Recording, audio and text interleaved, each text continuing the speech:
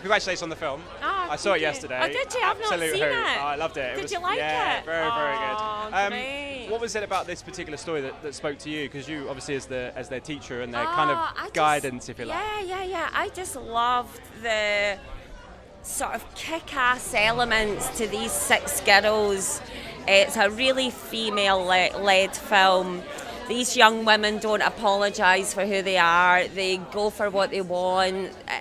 I just loved that for this kind of female-led kind of no apologies for who we are. And Michael Caton-Jones as well, the director, is just amazing. Wonderful, wonderful guy. And we just laughed and laughed and laughed every day. And then I'd have to go away and be really serious as a nun. But we had a great time. I really enjoyed working with the women, and I'm really excited to see what they're going to have in the future because they're brilliant. And it's a story that feels contemporary, but also it's set kind of 20 years ago, before social media and all these kind of things, and these girls are trying to make their way without all of that. It's kind of refreshing to see that. Yeah, and you kind of forget, how quickly we've all forgot what it's like not to have phones, not to see teens. And set in the 90s. Just a different feel to it, even though it is a contemporary piece.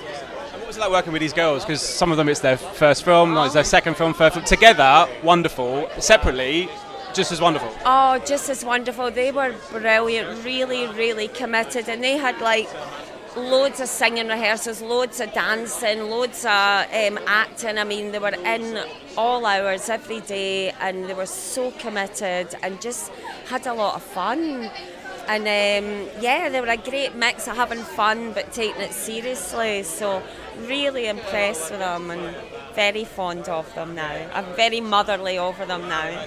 And just finally, I mean, audiences, this is the world premiere, audiences might not know too much about it. What do you say to them that they can expect from Our Ladies?